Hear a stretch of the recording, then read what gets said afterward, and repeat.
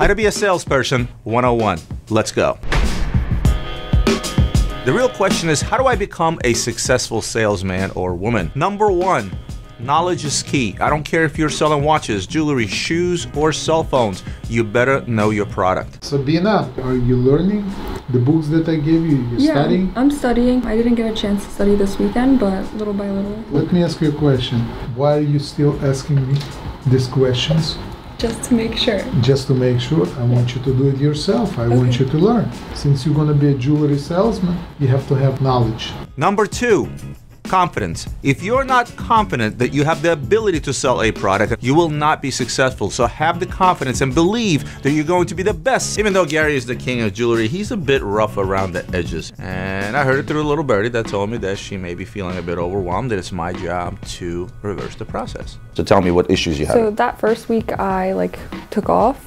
Everything was going great. Things were happening for me. And then the week that you guys went to Miami, I had no DMs. No one wanted to talk to me and no sales. Then you come to me and I will show you. I'll help you. If I'm busy, I'll get somebody to help you. Again, our goal is for everybody to succeed here. And the minute that you feel down and you feel something isn't going your way, that's why my door is open. And just like Alex knows it and Nick and everybody else, you should know the same thing. Okay. Go sell some shit. Thank you. And number three, don't ever look backwards. Whether you were successful a day or a week ago, a new day is a new chapter. Take every day as it comes and never look back. Coming back from the show, one of the exciting things that I like to do besides packing for the show is I like unpacking for the show. I get to show off all the new stuff that I bought. I bought you a present, Natalie. Oh, thank you. Look how pretty this is. This is Tiffany. Okay, this is where it gets to be fun. 15202 BC, sold. I bought the Palladium Santos skeleton, collection privé. I bought 3 of them somewhere. It's a ladies Royal Oak 34mm limited edition with a lapis dial. Vacheron Constantine Perpetual Calendar Rose Gold limited edition boutique with a great dial. Say that fast 5 times. Vacheron Constantine Perpetual Calendar Rose Gold limited edition boutique with a great dial. No way. Picked up a Coda 1159. Picked up a Audemars Piguet Perpetual Calendar blue dial stainless steel. Anna, don't touch nothing. Stuff goes missing when you come around. Give me that back. RM10 limited edition PVD Audemars Piguet Rubensbury Kelo 3. Deadbeat Seconds Audemars Piguet. What's up? Now that we got all the new stuff, I can go upstairs and Adrian can tell me how much money he needs. Poster shows the guys that came in from overseas all made their way down to our office to talk business, to talk industry, and just to sit down and shoot the shit in person for a change. How many mics is he going to be wearing? Jeez. I've got clips. These guys, are clips. have a seat, please. Do you take crypto? Yeah, BitPay. Yeah. BitPay is a great option to take in currency, but apparently it's not anonymous, so a lot of people don't want to do it. So there are a lot of kinks that still have to be worked out. I call this a collection of cool but useless shit. What's this here? So, long story short, and there's a guy that makes this cool stuff. So he had this lamp, and I was like, I want the lamp, so I bought it. On top of that, he knew I was in the watch business, he made me a wristwatch. Like that? Cool. I don't know, why do you keep buying all this? You know how I do it? I walk into a shop and I say, guys, I'll buy this watch, I'll buy that watch, I'll buy this watch. I'll give you this plus the clock on the wall. That's how I got him. I think Alex is working on selling this one right now for $195. I want to steal Nico's watch because he has a 5712 rose gold on a bracelet that came in a bracelet. It's on the papers. I think it might be one off. It was special ordered. It was a pleasure to have Gavin, Spencer, and Paul at the office, and of course then we went live on Paul's channel. So to see the rest of it, head over to Paul's channel. The live is up. And of course everyone's favorite, Nico, showed up in the office. Smells like Irish whiskey. What's up, hey. You well? And boy, did he stir up some noise. Yeah. Nico doesn't exactly speak English. If anybody needs a Me no speak English. How are you, need a translation? Nico, lovely to meet you. Who knows what dog bollocks means? Go ahead. Well, is it slang? It's literal. It's like dogs have balls. Like when something is really cool, it's dogs bollocks like. Oh. Can I show everybody how Nico woke up this Oh morning? no. Oh, for fuck's sake. I'm just picking the right time to put this on Instagram. That's how he woke up. Oh, and Johnny had to take an ice cold shower today. He was staying in the guest house. As if it's not cold outside. I just came from Florida, mate. Like Miami. I don't know. It's not Miami. It's Miami. Who's good at table tennis here? It's called ping pong. This is when about to get real. All right. It's actually embarrassing, mate. Oh! You shouldn't start the day playing ping pong because you're way out of shape. Yeah, I know. I'm surprised, Roman. You weren't bad. So incoming now is a client who wishes to sell us an RM6701, or should I say consign the watch with us. Oh my God, it's a beauty. It's like the one RM that you can actually wear with like a suit. The process is pretty simple. I mean, I can draft you up an agreement, or we could just handshake deal it. When it sells, I'll pay you. Yeah. Agreement? No, yeah. All right, cool. If you notice in there, Adrian said, hey, would you like a consignment agreement or you just want to do a handshake on it? And the client said, nah, we can just handshake on it. Yes, that happens. This is a real life situation. And it just goes to show how important trust is and your name is in this industry. What we got? Oh, Jesus. Nico, I got something for you. I'm on a calorie deficit, and that day that I started, I get fucking donuts. Apparently there's cheesesteaks also coming today. Shout out to Federal Donuts. Literally pound for pound the best donut I have ever had. Pleasure meeting you. Lovely to meet you, mate. What's your name? Huge fan, Sean. Sean, lovely to meet you, mate. Oh, they're warm. Nico, they're still warm. That's outrageous, mate. Fuck off. I'm trying to lose weight. Oh my God. Sean shows up. He's a client and a fan, and he wanted to meet us all in person. He wanted to do the transaction with Nick in person. Of course, Nick, having read the room, is trying to be super professional and super nice, and then you got lose weight. Nico in the background. Johnny! You don't get a donut? Oh, lost this. I wrote this right up. Awesome, Give me 2 appreciate it. seconds. No rush, thank you. Another speedy in the books. And donuts. Ladies and gentlemen, welcome to Thursday Unboxing with a very special guest. Lower your cameras, please. Nico. Fuck you. Look at this. What do you think of this color? I'm colorblind. It's like really Miami, Florida beach watch. Oh, an olive. 228 345. It's actually a Rolex. 345. It's not an olive. It's a Rolex. 45. It's not. It's a watch. 228. Can I get a bit of 235? Now 235 and a half. Now 5.5. Now. You know, I sold one. On the unboxings, we're not allowed to talk about what prices were before, and we're not allowed to talk about COVID. Those are 2 rules I forgot to tell you. I apologize. Not to talk about COVID. Next item up. Why are you going so fast? I have no time to see nothing. So what is it? What's the nickname for this watch? Wimbledon. Wrong. In Luxury Bazaar, because of Anna, we call this the badminton. Because one day she walked in and says, look, I bought the new badminton. You serious? You didn't you? I did it on purpose. That's a new badminton. I like the way he says badminton. To be fair, this is one of my favorite Datejust. The steel one. This on Oyster. The Jubilee bracelet steel. But not the two-tone, you're saying? No, not this two-tone, one. not the rose gold. But the two-tone steel one is class. And this is still Class. good. Yeah, it's class. Fucking class. Today's class. Next up, Hey! reference number. 126710BLNR. Correct. New one. You know I still don't memorize reference numbers, right? No. Because I think this doesn't. Oh, this is brand new. It is brand new. Next we have, surprise, another Rolex. Sub two-tone. Sub two-tone. Like, why is this not getting as much love as the Bluesy? Because the Bluesy is one of the most beautiful dials I've ever seen in my life. Oh, well, obviously. It is. You heard it here first. The blue dial, the Sunburst blue dial, is one of the nicest dials ever.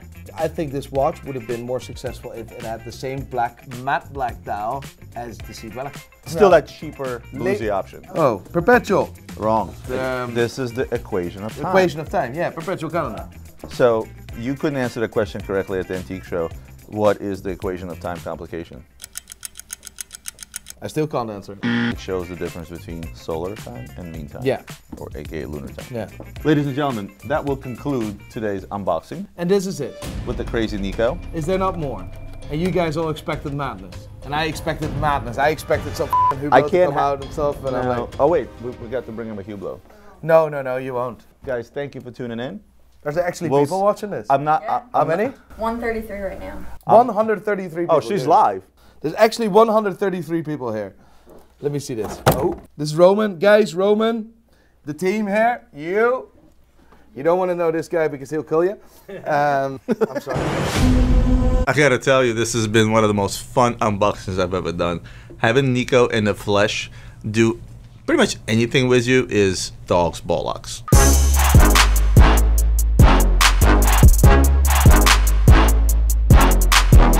Alright, so I just had a client purchase 5 watches from me, and I'm going to give him a call right now and just let him know I took care of everything.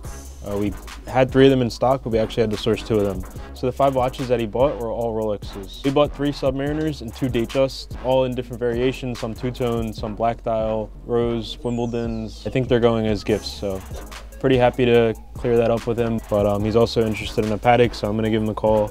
Hey, what's going on? Not much, what's going on? So the watches are shipped, all 5. Those will be at your door tomorrow. And then as for the Patek, I know we were talking about the 5980 on a strap. I was gonna ask you, would you be interested in a 2019 possibly, if it was a little cheaper? I know I quoted you like 230, but I could do like 225 on a 2019. Do you think the market is going to come down on these watches, or who knows, right? Just based off where the full rose is going, I couldn't see the market dropping. Who knows though? You know, I can't really guarantee this. This is just off my own speculation. If now's not the right time, then we'll figure something out in the future, hopefully. The ones that you sent me today, all cards, everything comes fully linked, everything, right? Right. Everything is. Trust me, I went through each and every watch. Everything is perfect. All right, Alex. I'll wait to get it tomorrow, then I'll give you a buzz when I receive it. Awesome, awesome. I'll talk to you soon, all right? Thanks, man. Thank you so much. Bye. Oh, you brought me a beautiful Cartier. So you told me about this on the phone, but I don't remember already. Do you know what you paid for this? Yeah. 7. 7. What was that? Was probably list. Look, if you left it here, I can get you your money out of it, which is the 7 grand. If I was buying it, I would be paying 5. And this one, I mean, I buy these for like $1,500. Okay. So it's up to you what you want to do. If you want to consign it, you won't get hurt on this. I don't know what you paid for this. How long do you think will take? It can take a day, it can take a month, it can take a year. But I sell shit pretty quickly. I'd rather you not lose money on that because I know I can get at least net you 7 out of it, if that's what you paid. So I'd rather you leave it here rather than you taking that hit. You know what I mean? And this is just whatever. I'll take the 15 for that. Yeah, so I can give you 15 for this and leave this on consignment. Does that make sense? All right, cool. So when a client of almost 20 years comes to your office and says, listen, I'm gonna sell off a couple of pieces I haven't worn in 5 years, rather than beating him over the head and giving him a wholesale value on the watch and him losing money, I asked him how much he paid. If I'm able to get that money out for him on a consignment basis, I will always choose to do that over profit. 6701, Richard Mill. I am planning to do a FaceTime with a client that was interested in he just wants to see it in person to see if it's gonna fit his wrist. Hi, and yeah. Okay, so I have the watch here, one moment. I mean, on me it's still big, but Pretty sure I got a little bigger wrist than you, right? I'm sure. I mean, compared to the 5712, it's pretty close because the other one is also on a bracelet. It looks like it's a bigger size. It's very nice. And I could always change the strap, right? Yes, you can change the colors. White for the summer, red, blue. Possibilities are endless. Was it purchased in the US? It's actually the person that sold it to us originally bought it from us. Oh, really? Recently. How do we know? Because it still has our sticker on it. It was a dealer, so it wasn't worn. If you're taking it, I'll put it aside for you. Yeah, like a couple hours to meditate. Okay. On it? Sure. And no problem. Okay. Thank you. Sounds good. Right, Thank bye-bye. you. Talk to you soon. Bye-bye. He's going to think about it and give me a call in a few hours. He did end up buying the watch.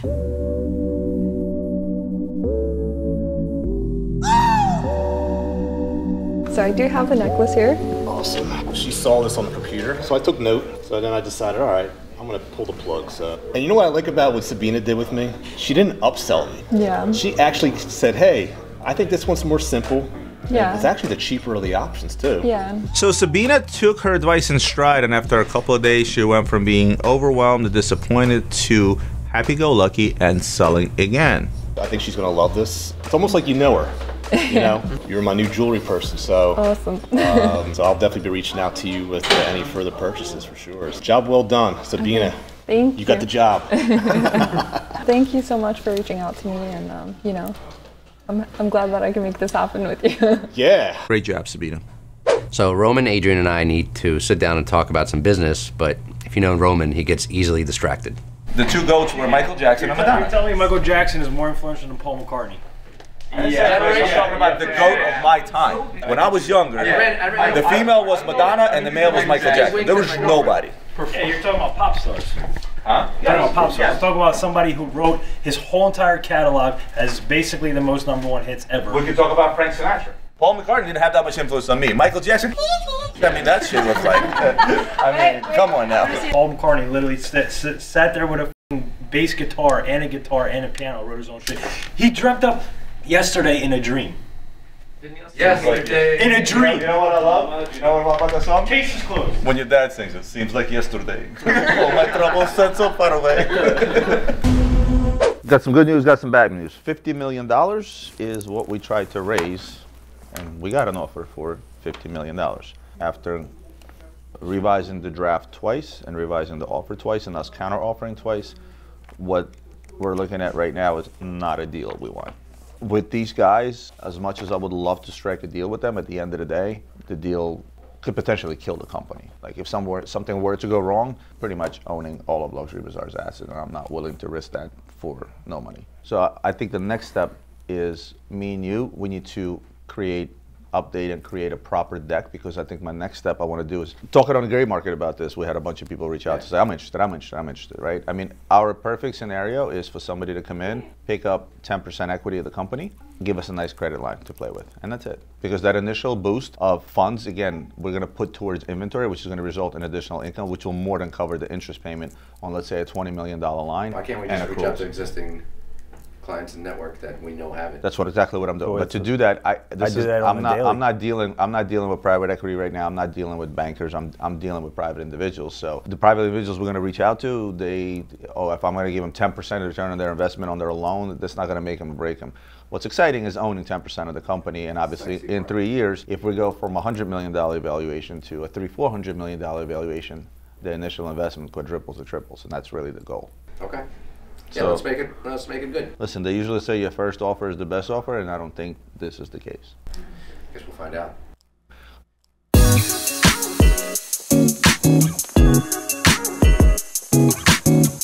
So I had a client call in a few hours ago who regrets to inform me that his wife by accident donated his Rolex Daytona 18238. I guess they were out at a party. And he took his watch off and put it in his inner suit pocket. And then his wife donated the suit the next day because she didn't like the way that her husband looked in it. So long story short, he's in the market for another day date. He called in, he's a huge fan of the show, and we're trying our best to make sure that this works out for him. Whoever got that watch, it like made their day. It probably made their year.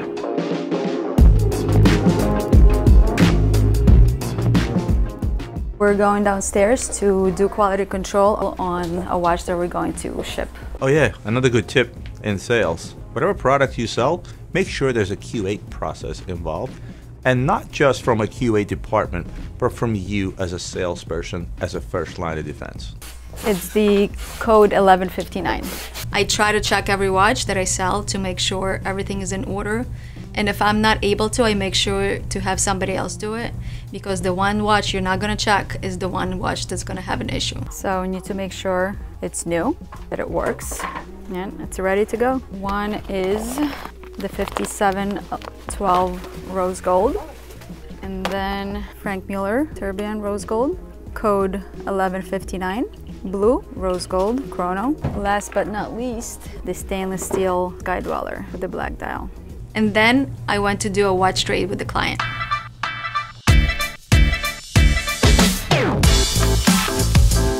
No, that way, to your left, to your left.